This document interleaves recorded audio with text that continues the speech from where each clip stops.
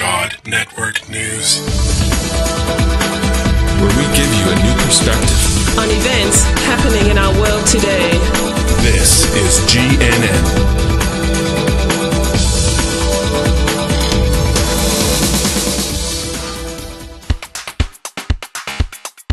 This is God Network News, episode 22.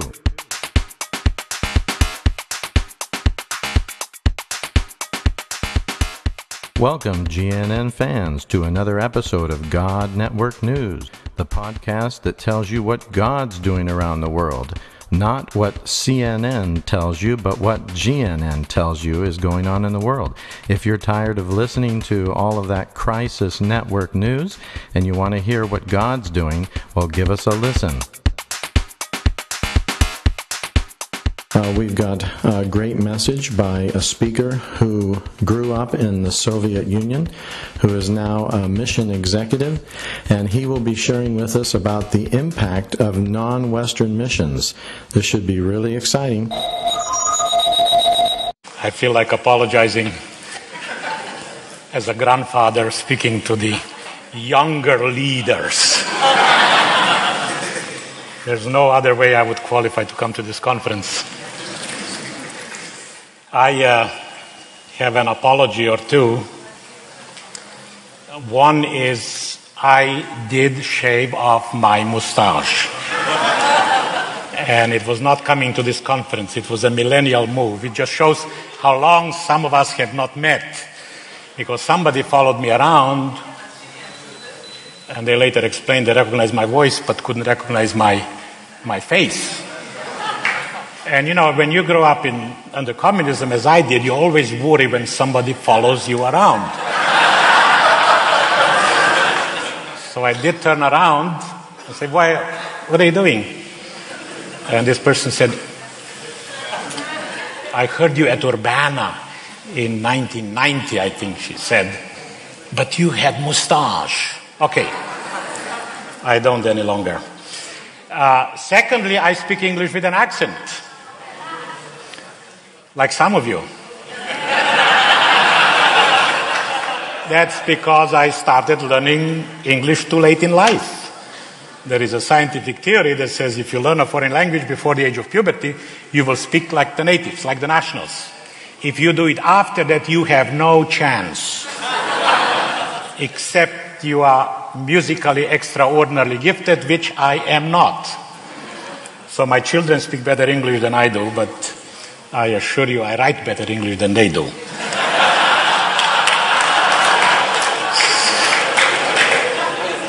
So here we are. And I do have another confession to make.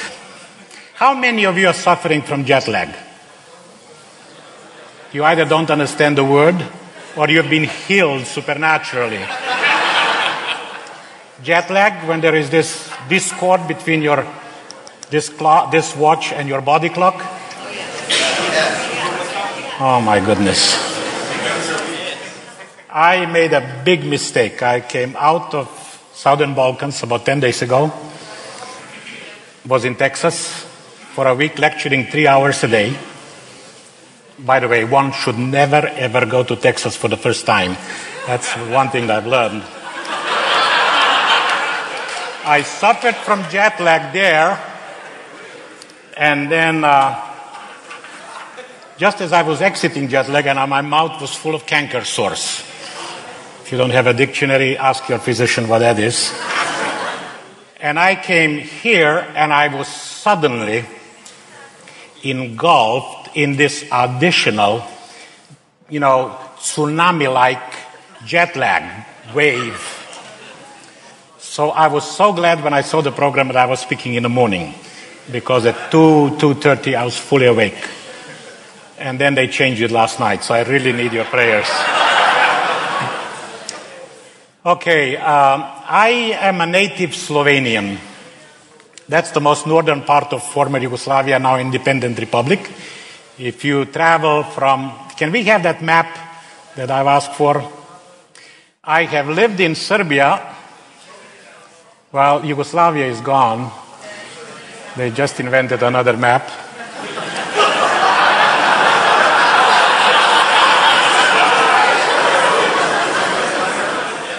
If you want to travel by car, I have to do this holy geography because, I'm from Europe. I'm from that part of the world that's mentioned in the Bible 3 times. Titus went to Dalmatia, remember, Dalmatian coast? Preached the gospel all the way from Jerusalem to Illyricum, the Roman province. And then, of course, you recognize Macedonia. And by the way, here in the first row, and maybe there are some others, we have people from all of these republics. These are all independent nations now. We are the most productive nation-producing former federal nation. So I want my friends from Croatia and Serbia and Macedonia and Dalmatia and Bosnia to stand. Come on. Come on, Christian.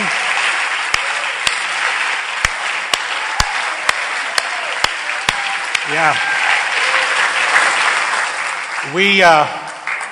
We assure you this generation is not responsible for the inter-ethnic warfare, ethnic cleansing, and all of those things that have happened there.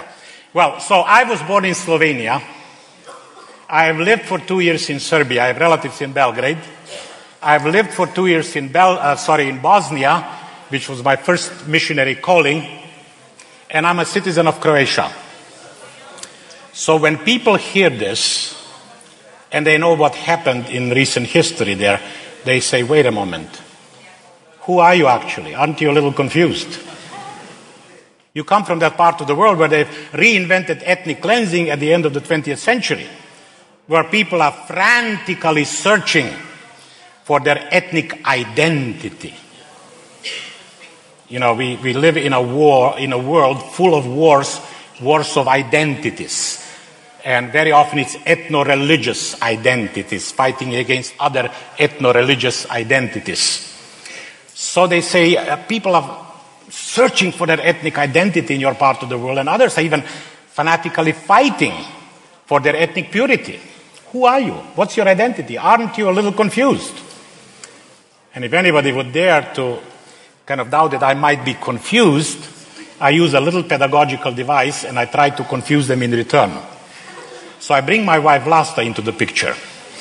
You see, I met Vlasta in a theological college in Germany, where she came from Serbia, although she is Croatian, although her father is half German, and her mother is fully Czech. The answer is in the words of the great poet Robert Frost, who said, "Don't worry about me, I'm not confused, I'm just well mixed." But my friends, the Apostle Paul tells us that whoever is in Christ is a new creation. Whoever is in Christ is a new creation. And once you have been given new life and you are a new creation, you are automatically incorporated into that new family of the redeemed. Because if we believe as we do, because he taught us to, in the universality of the love of Jesus, the gospel is for all nations, all ethnic groups. If you believe in the universality of the love of Jesus, by the very logic, you believe in the internationality of the believing body of the church. So the Church of Jesus Christ is so wonderfully exemplified here at this gathering this week. The Church of Jesus Christ is international, interracial, interethnic, interdenominational, intergenerational, and whatever other inter you can find. So we have a new identity. Of course it's nice to have Africans swing and sing, that's their culture. And it's nice to try some Chinese cuisine and discuss philosophy with Germans and so on. So we do have our backgrounds, our cultures, our national dress. And that's wonderful. That's part of this wonderful diversity, this great mosaic of God's creation. But that is not our primary identity anymore. Our primary identity is in Christ, in that new humanity, in that community of the redeemed. And that's why we have a message of reconciliation and healing for our antagonistic, conflicting, broken world. That's why I think your generation of evangelical leaders needs to look especially at this aspect of peacemaking and reconciliation across the ethnic and religious lines, to discover the horizontal and the social dimension of reconciliation, which is contained in the very message and power of life-transforming, community-transforming message of the gospel. Because it's only there that we find how to replace revenge with reconciliation, hatred with love. This is something we have learned. This wonderful group here come from different, I see a Serbian lady sitting next to Croat. That's only in the body of Christ.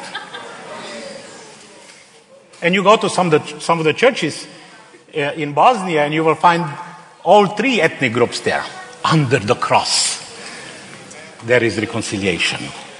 Under the cross, there is hope for our broken world.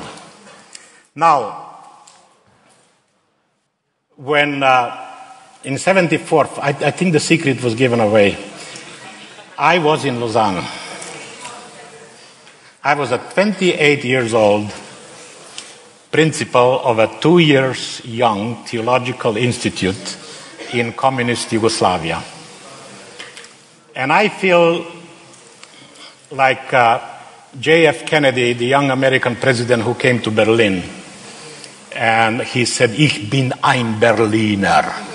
Some of you know that history. I feel like saying, "Ich bin ein Lausanner." Because Lausanne 74 truly transformed my life. It changed my horizons, broadened my horizons. It tore down some prejudices. It drilled some holes in my academic pride and scholarly aspirations. I discovered what Kingdom of God is all about.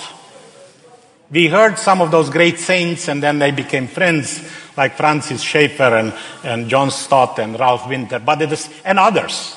And at the same time, we heard some fiery Latinos with brilliant minds like Samuel Escobar and Rene Padilla and others.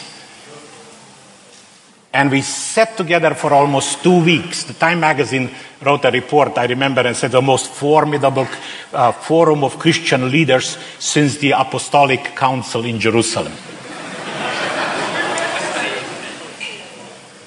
And there are a few others here who have been in Lausanne. They just don't want to confess it because then their age will be given away. By the way, you are all younger leaders, okay?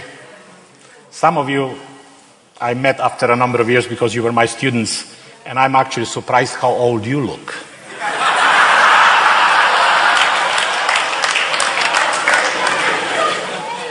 I came back from Lausanne. Well, there are a number of things I learned in Lausanne. I've given up on my ambition to become a textual critic, to write a dissertation. I was offered a scholarship at a leading university to do something in textual criticism, all Slavonic text, and compare it with different Greek traditions. I had some of the linguistic skills in that area. I am glad the Lord saved me from that because there are only 5, maybe not even 5 people in the world that would read that. And yeah, truly. Because it was at Lausanne that I learned that theology must serve the kingdom of God. Otherwise, it's a selfish, whatever sophistication there may be, it's a selfish academic exercise. And if it is not serving the kingdom of God, what's the good of it? It's there that I learned that all theology must be missiologically focused. But at the same time, that all missiology must be theologically grounded. So they go hand in hand. And I very often say, let no seminary put asunder what God has put together. Okay? Well, it was at Lausanne that I heard about unreached people groups. And I came home, we had this young school, 28, I think, students from all over former Yugoslavia. Later we got them from the Soviet bloc countries. And I shared with them the concept. And they said, well, this is all so far away and we cannot, go as missionaries to reach the unreached on other continents. But I said, what about 2 million Albanians on our side of the border in a place called Kosovo? Well, what about altogether about 4 million Muslims in former Yugoslavia? And then we did a little study. I said, what about unreached cities? And we did a little study and we looked at the cities and towns with 50,000 or more population with no Christian, no evangelical witness. And we discovered there were 36 of them. And we documented it very well. So we initiated a prayer chain, praying around the clock. And students discovered, I discovered, that prayer is the most important theological task, as Karl Barth used to remind us.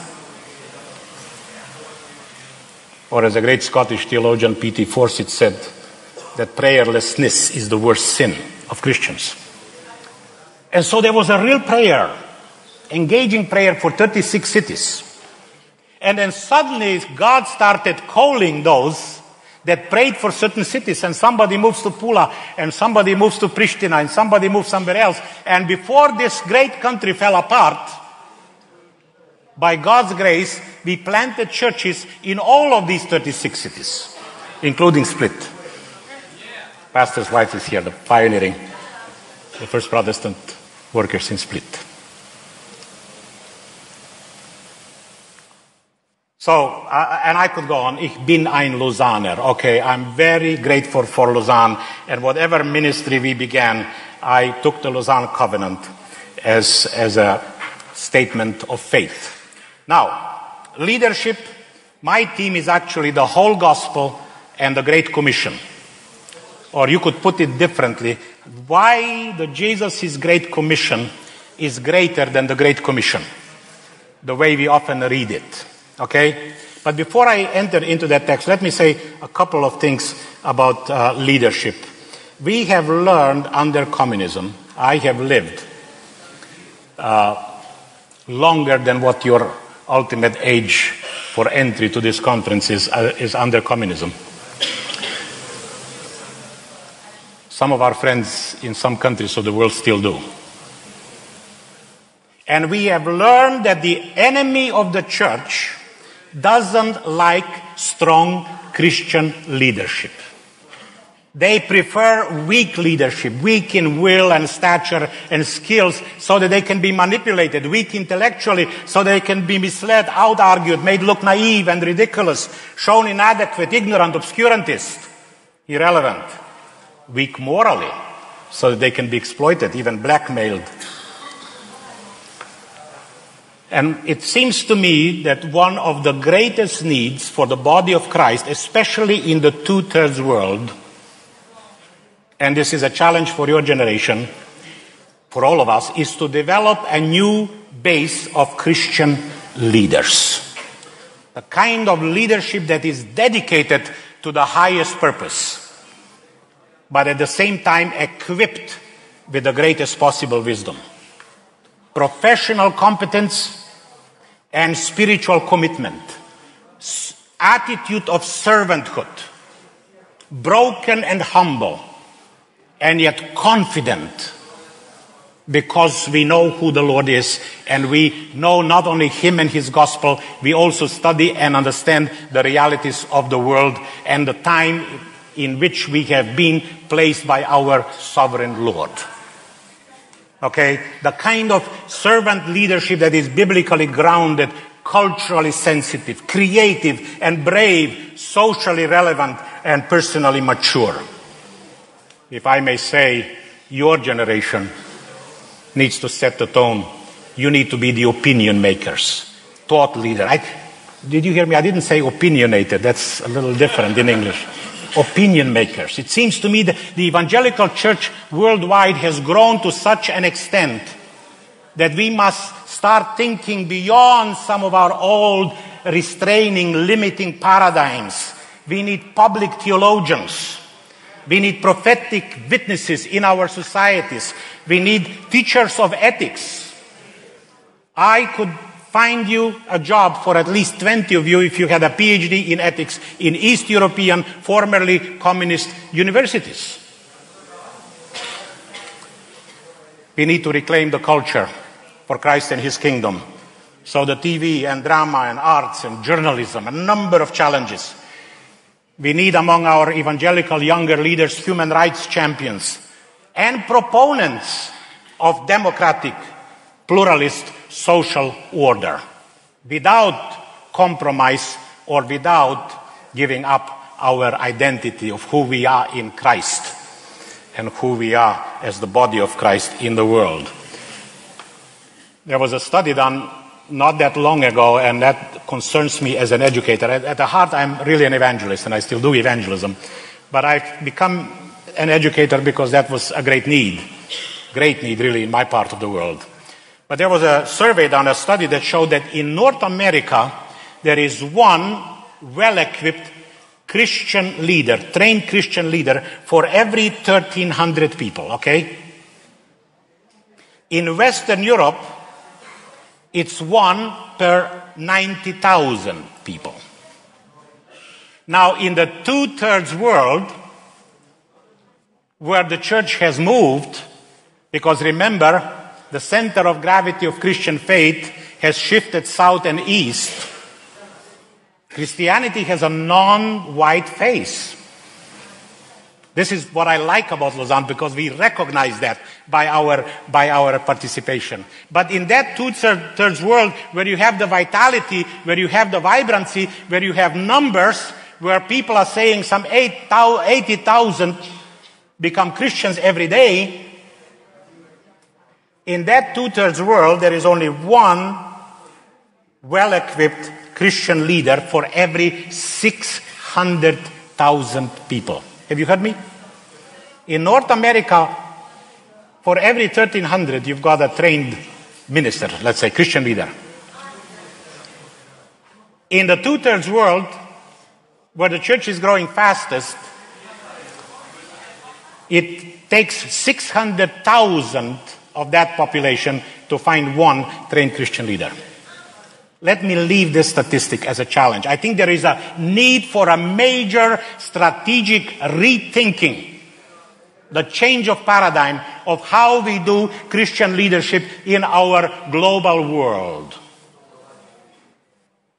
Now, so that itself makes it imperative for us to look for new ways, new vision, new strategy, to train national leaders. Because if we don't, and I'm not talking just formal training, there are various ways of training, and I know a lot is going on, and there are agencies here that are doing a lot of that. But much more needs to be done. Because wherever there is a spiritual openness, all kinds of cults and isms and heresies and syncretisms and everything floods in. And if you don't have mature, biblically grounded Christian leaders, the flock will go hungry and you may end up losing them. Or you may have an emotionally driven Christianity that makes has no transformative effect on the society in which God has placed them. And we have been called to be salt and light. So the salt and light effect is extremely important. In a small group that I was meeting informally with yesterday, two of you said, well, the whole gospel, the whole church, the whole world. We know what the whole world is. We are global citizens. We are on the internet. We travel. We think we know what the whole church is. But what do you mean by the whole gospel? Friends, there are too many half gospels around. That's why we talk about the whole gospel. And half gospels, P.T. Forsyth said, half gospels are like the famous mule. They have no dignity and no future, neither pride of ancestry nor hope of posterity. And we need to be reminded that the whole gospel means total. I should have answered your question. The whole gospel is all 15 articles of the Lausanne Covenant. Seeing that as a whole. Okay? Because that is the finest, most comprehensive consensus statement taking into account the full-fledged biblical theology and all of the global realities and linking the two in that finest of the documents. That's the whole gospel. Now, the whole gospel means total commitment to all the demands of Jesus Christ, including the whole spectrum of ethical requirements that are inherent in the gospel message. It means for us, as Paul says to Philippians, to live worthy of the gospel of Christ. The whole gospel is the joyful celebration of God's gift of salvation, as we do here. The whole gospel is the continuous openness to the Holy Spirit to confirm His word. The whole gospel covers proclamation of truth and exhibition of love, manifestation of power and integrity of life. And so, my friends, in this great task of world evangelization that the Lausanne movement has on the top of its agenda, if we are to be the whole gospel people who take the whole gospel to the whole church, who mobilize the whole church to take the gospel to the whole world, we will need less competition and more cooperation. Less self-sufficiency and more self-denial. Less ambition to lead and more willingness to serve. Less of a drive to dominate and more of the desire to develop. So in the context of what we are talking about, we have to ask a number of questions that we cannot handle tonight. But if you look at Lausanne, do you have this little document? Look at Article 5 on page 95. Okay, let's do it quickly. I'm pleading for a few minutes for that because this is exercise. Okay, if you go down row 12 and you see Christ, okay, listen what's part of the gospel. The message of salvation implies also a message of judgment upon every form of alienation, oppression, and discrimination, and we should not be afraid to denounce evil and injustice wherever they exist. When people receive Christ, they are born again into His kingdom and must seek not only to exhibit. Are you with me? Do you have the document? Okay. But also to spread its righteousness in the midst of an unrighteous world. The salvation we claim should be transforming us in the totality of our personal and social responsibilities. Faith without works is dead. This is part of the whole gospel. This is part of God's purposes and intentions for humanity. Because we are not just to save souls for heaven. We are to make disciples on earth. The church is not God's waiting room for the hereafter, a kind of a place that collects and conserves sinners for heaven. The church, and we are that church, is to be God's transformative agent in the world. So what about the Great Commission in the light of the great gospel? If we could have the text of the Great Commission. You see, there are various kinds of Christians in the world, various denominations, various traditions, various degrees of commitment and levels of practice. In Europe, we talk about nominal Christianity. In America, they talk about cultural Christianity. In Eastern Europe, we talk about ethnic Christianity. Or I talk about many people who are calendar Christians. because it's Easter and Christmas, and that's their Christianity. Various kinds of Christianity. What I see here is experiential Christianity at this conference. Okay? Enthusiastic Christianity. Now, the evangelicals have coined a new term, and that is Great Commission Christians. That's a new language. Describing those who personally know the Lord Jesus as their Savior and Lord and are willing and capable to share the good news. Those who are evangelizing, winning others to Christ, which, my friends, is a most holy and most urgent task. Are you a Great Commission Christian? I'm sure you are. You wouldn't be here. Okay? Now, I must confess, however, a little uneasiness the way many of my friends in our evangelical movement define the Great Commission, because they start with verse 18. Go. Okay? They even drop the therefore. And it becomes go. Go. Go. But friends, the Great Commission does not begin with our going, but with His being. Not with our obedience, but with His authority. It's the Western activistic mindset that wants to take over. It's go and do. That's why we have a little tension globally. We've had this throughout the Lausanne history, because there are Westerners who are always looking for methodologies, how to be more effective, how to get greater numbers.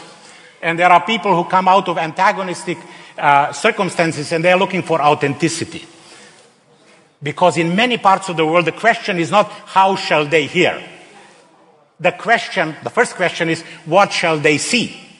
And depending on what they see, the answer can be given on how shall they hear.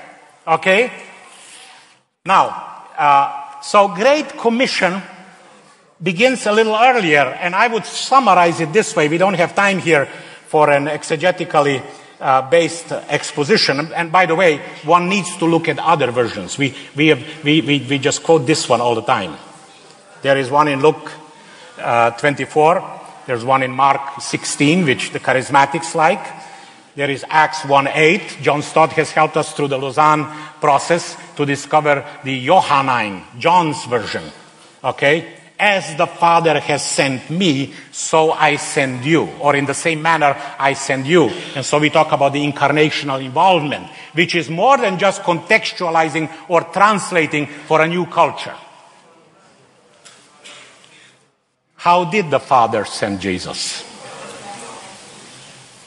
When they had a conference in the Holy Trinity, if you allow me a little imagination here, it's not canonical. Jesus didn't say to the Father, you want to send me down to that dirty planet Earth? The people are nasty. Don't you remember what they did to Moses and the prophets? Why don't we create a broadcasting station up here somewhere between heaven and earth? Why don't we evangelize from a safe distance? Okay? Jesus didn't pick up a big heavenly megaphone to shout down to the inhabitants of the planet Earth, repent all.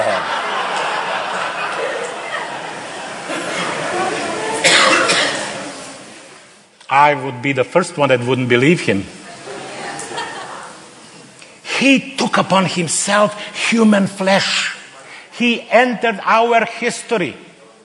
He became a refugee already as a baby. He was hungry and thirsty in every way. He was fully human. In every way he identified with us, except that he did not sin, which uniquely qualified him to take your sins and my sins and have them nailed to the cross. Incarnational involvement. We have learned during the war in the Balkans that you cannot evangelize from a safe distance. You cannot just drop tracts and disappear to a safe place in Austria.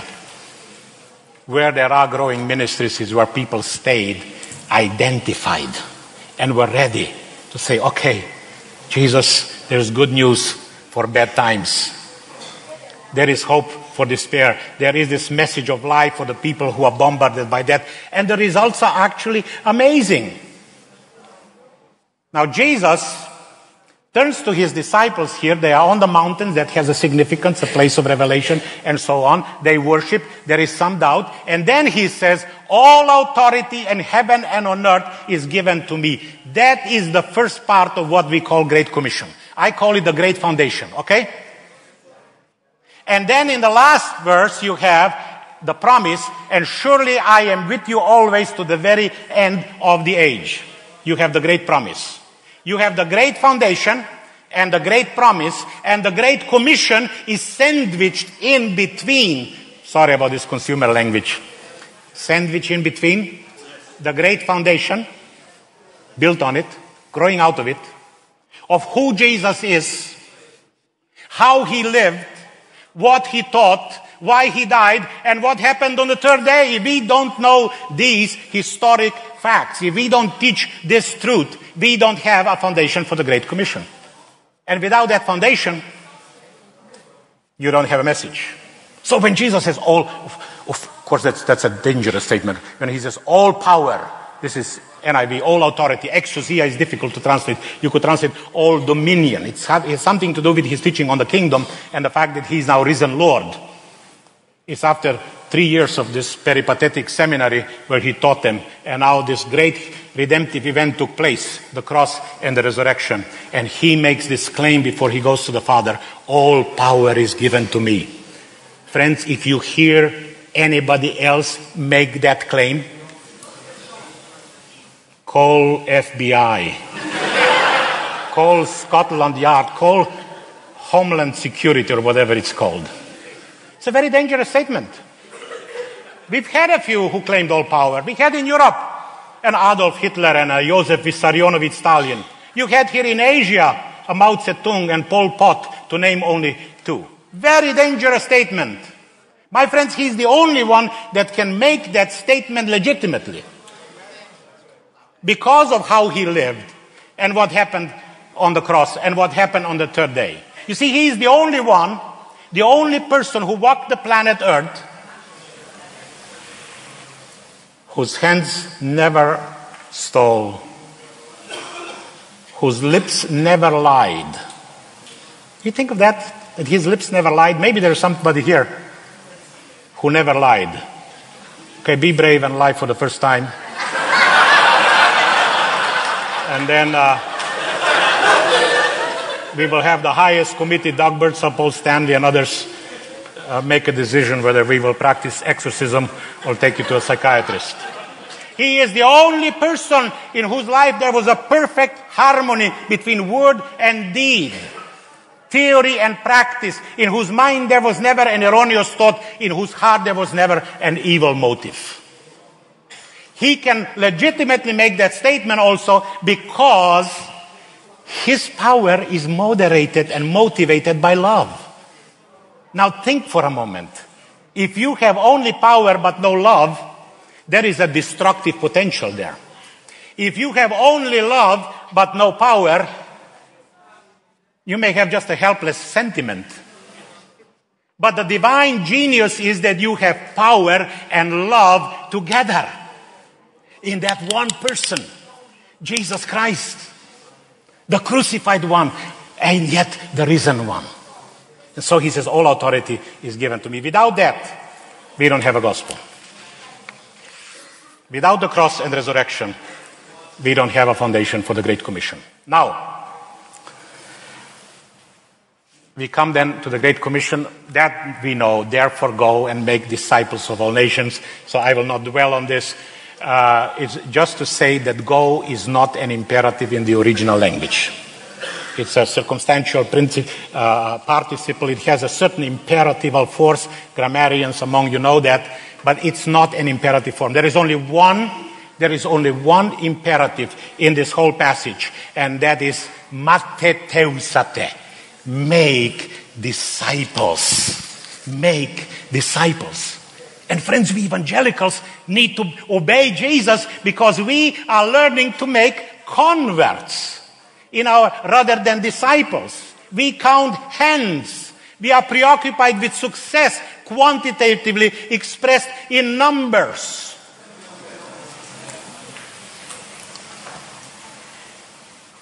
You know, the gospel is not a commodity. And marketing can be very helpful. But if the foundation is not there and the motives are not pure and the presence of the Spirit is not there, it's just a religious enterprise, and our responsibility will be great. People are not just numbers that you add up on digits. I heard somebody say, how much does it cost for one soul to be saved in your country? I said, what do you mean? And when they explained what I mean, I felt like repenting for them because they were not ready for repentance.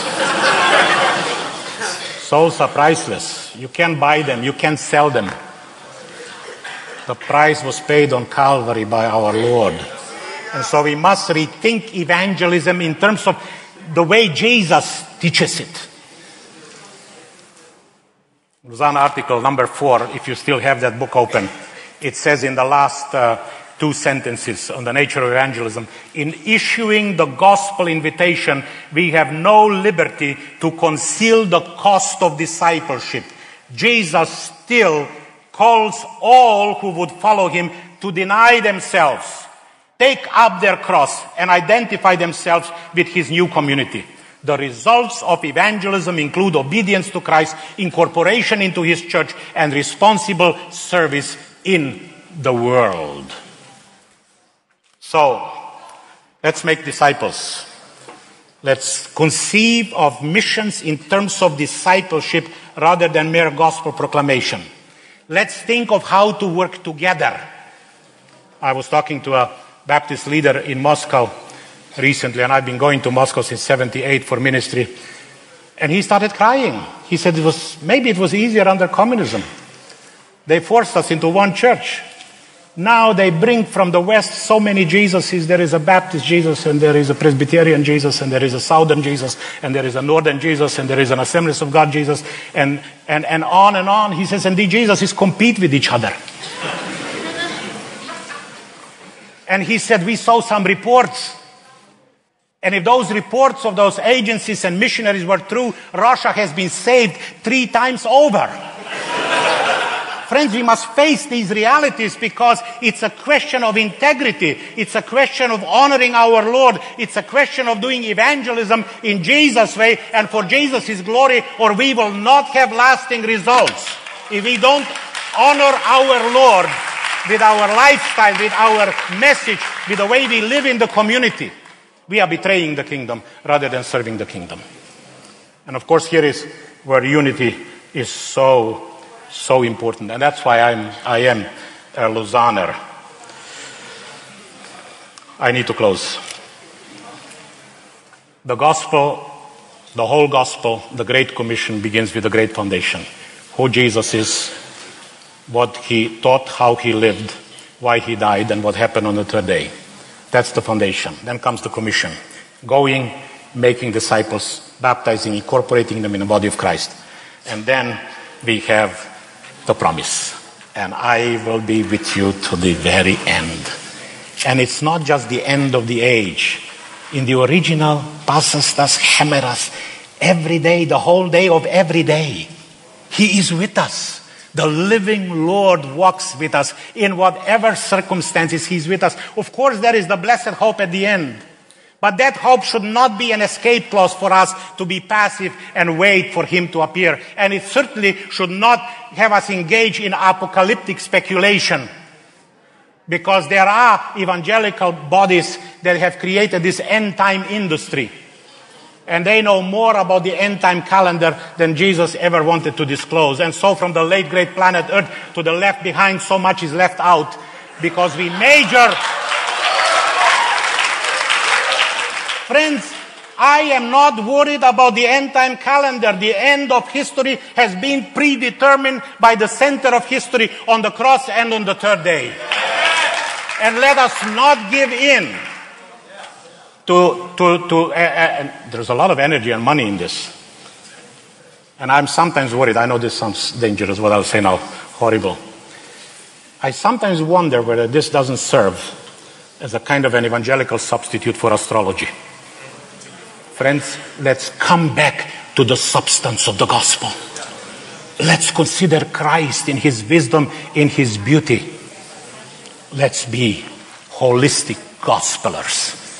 Make disciples among the nations. Bring honor and glory to his name. To his name. Amen.